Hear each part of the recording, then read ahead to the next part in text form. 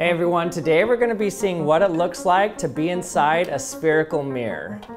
So ever since I saw Vsauce's video about a simulation of what it would look like inside of a spherical mirror, I always wanted to try the experiment in real life for myself. I wanted to try to actually film inside of a spherical mirror. But it turns out that's actually pretty difficult to do. The first reason is because whatever camera you're using usually will block the view around it, so you need a tiny camera. And the other thing is you need a good source of light. So I bought a laparoscopic camera. These cameras are very tiny and you can manipulate them to be in any position you want, and also it has lights coming out of directly where the camera is as well. So what I'm going to be doing is sticking the laparoscopic camera inside of the spherical mirror to see what it looks like. Now, I've had a lot of questions about what happens to light inside of a spherical mirror. Will it just bounce back and forth forever and stay forever illuminated inside the sphere? Well, if we just look at the hemisphere, you'll find out why that can't happen. So the first thing to notice is that inside of the hemispherical mirror, the very center of it seems to be the brightest, whereas the edges seem to just be dark. So it seems like the middle of it is most reflective and the sides aren't really that reflective. Now the reason it appears brighter in the middle is because these are the rays of light that only undergo one reflection. Everything outside of this sphere here is undergoing one reflection, two reflections, three reflections, four reflections, and so on. You can see when I place the pencil here, how you can see its single reflection in the center. Then you can see another reflection here, another one here, another one here, another one here, and it gets darker and darker and darker. That's because as it undergoes the reflection, not all of the light is reflected, some of it is absorbed. So the more it reflects, the more light gets absorbed, so the darker image you see. Until eventually, all of the light bounces back and forth, and so you don't see any light. So any light that makes it into the spherical mirror will quickly bounce back and forth until it's completely extinguished. The first amazing thing about the spherical mirror is watch what happens when I put my finger inside of the mirror. The reflected image seems to come out of the mirror.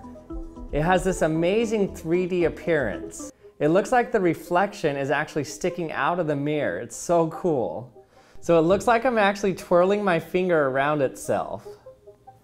Now you can't quite capture this on camera, but it looks so amazing in real life. It looks like the finger is actually popping out at you.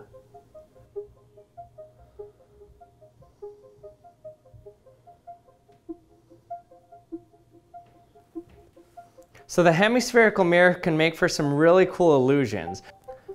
For example, look at this red piece of clay I put in there. Now watch what happens when I try to knock it off the cardboard.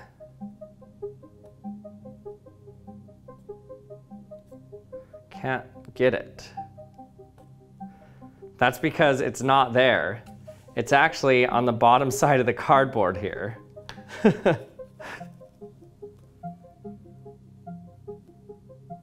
When you fill it with water, it's really hard to tell where any of the surfaces actually are. It's hard to tell where the beginning of the mirror starts, the beginning of the water starts. So like reaching into it, I can't even tell where the water is going to start.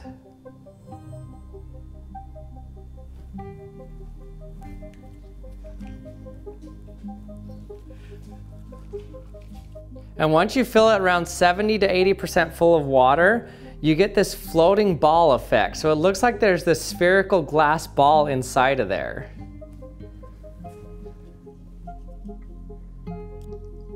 It almost looks like I have this round ball inside of there now.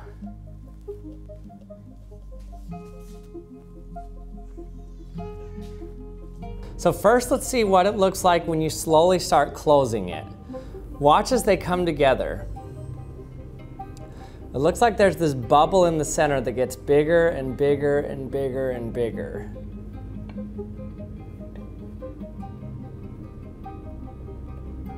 Now instead of moving the camera inside of the spherical mirror once it's in there, what I'm going to be doing is closing the two hemispheres around the camera and seeing what it looks like. So it's going to simulate what it would look like if you were already enclosed in the spherical mirror and moved from one side to the other, completely touching it to your face. Okay, here we go. Let's try this. 3, 2, 1. Now as we go closer and closer, Notice that the camera's image reflected is going to come up to itself until it completely fills its own field of view. And then it's basically going to go inside of itself, and then the reflection is going to move further away from itself even though the hemisphere is moving closer. And then as you move even further, the reflection is now going to come closer to the true camera until eventually they touch. So what this looks like is basically the reflection of the camera looks like it goes into itself, moves away, and then comes back and touches itself again.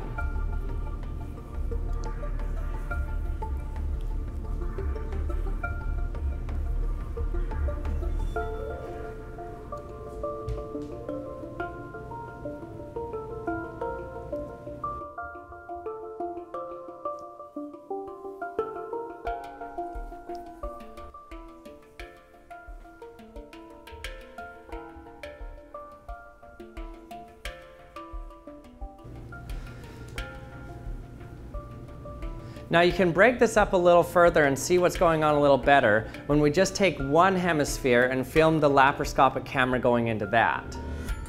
Now it's almost the same thing, but it's a little bit different because you don't get the reflection of the hemisphere behind it. So it's a little bit less disorienting and you can see a little bit more what's going on.